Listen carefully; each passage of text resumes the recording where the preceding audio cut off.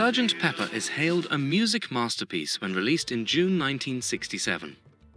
Flying high on their success, the Beatles begin to explore different ideas relating to the psychedelic movement. On August 24th, they attend a meditation lecture by Maharishi in London, then the following day go to Wales to visit meditation training. Just 2 days later, on August 27th, they get news that their manager Brian Epstein has died. Have you a tribute we'd like to pay to Mr. Epstein? Well, you know, we don't know what to say. We loved him, and he was one of us. So you can't, you know... We can't pay tribute in words. Here I stand, head in hand, turn my face to the... Now faced with a void in their business, they begin to experiment with the business side of Beatles, starting with Apple Boutique in December 1967.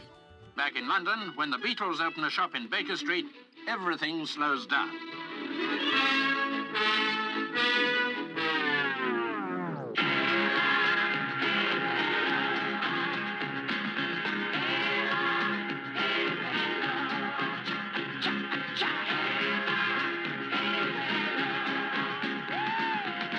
A Rolling Stone's throw from Orchard Street, it's the Apple, the Beatles' new boutique. To mark the opening, the proud owners gave an apple juice party. John and George attend the event where they serve apples and apple juice. The event is a who's who of swinging London and included other musicians and friends such as Cilla Black, Dick Lester, Eric Clapton, Keith Moon, and many others. Additionally, in December, they released their psychedelic art film Magical Mystery Tour. Although now considered a must-see for art students, at the time the film was not received well by the critics. It is no doubt a highly experimental time for them both musically and otherwise. On sale will be books, jewelry, paintings and hippie clothes, as well as furniture.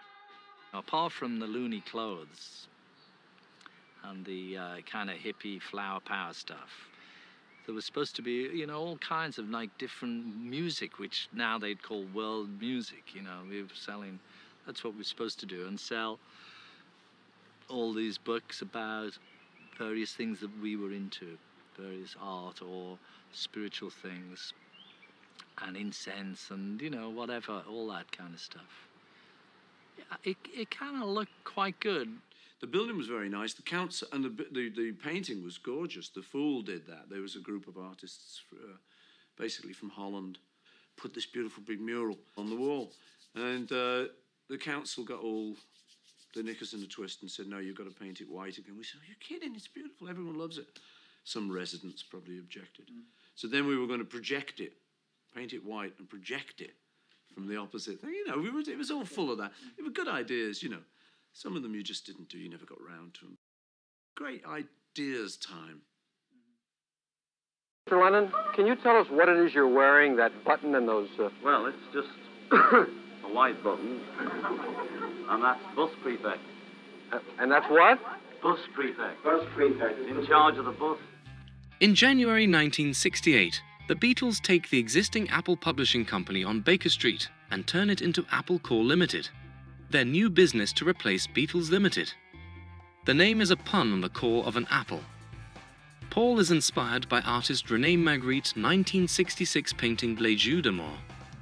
Magritte was a favorite of the time and known for his surrealist visual puns in his art. Ahead. For yourselves. Larry, you know, an expanding vista. Apple, you know, we time set it up and then see where it goes.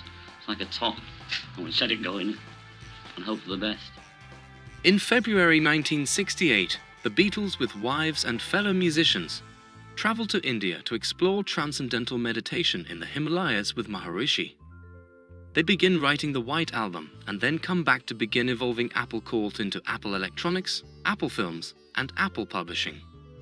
Each Beatle uses this opportunity to explore his own interest at the time. Business with enjoyment. Pleasure.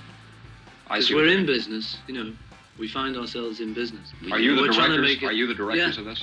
Yeah. But Yeah. like all the profits won't go into our pockets. They'll go to help people, but not like a charity. Ideas on wouldn't it be nice if, you know, because we got screwed in business all the time. And you know, how you have to go down on your knees. That was the famous one that John said, you know, we don't want people to have to go down on their knees. It's a business concerning records, films and electronics. And as a sideline, whatever it's called, manufacturing or whatever. But we want to set up a system whereby people who just want to make a film about anything don't have to go on their knees in somebody's office, probably yours. On July 31st, 1968, just 6 months after opening, the Beatles closed the Apple boutique, giving everything away. We came up with the idea to give it all away and stop fucking about with Psychedelic clothes shop, so we gave it all away. We just gave it to the people who showed up on the day, and you could have one item each. And you mustn't take two, in the spirit of the thing. Well, they cleaned out the shop. Only one free dress for each customer. Only one free dress for each customer. Although an ad that Apple ran in music magazines did not turn out any artists of consideration, they did get some talent referred to them, which they produced and signed. Additionally, in 1968, they released their next film, Yellow Submarine. Produced Doris Troy, and I produced a record by Jackie Lomax.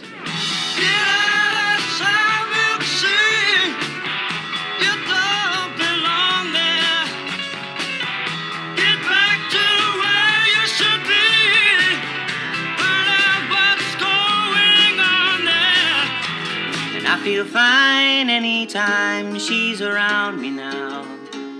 She's around me now, almost all the time. And if I'm well, you can tell she's been with me now. In addition to Jackie Lomax and James Taylor, the Beatles also produced the Ivies, who would later be known as Badfinger. They also produced Mary Hopkin, who was referred from a British talent show. This was a productive time at Apple.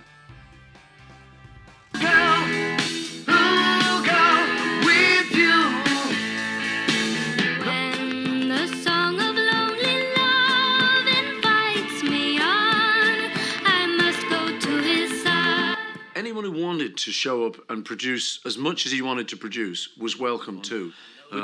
Trying to get things under our control. That was basically what we're trying to do, which a lot of people do now. They have their own companies, they take lawyers to meetings and get good deals and things, you know. It was the start of all of that, but it was a pretty haphazard start. You know, I mean, it had a lot of ideas of we could do this and we could do that, but when it came down to it, really, the only thing we could do was write songs and make records and be Beatles successfully.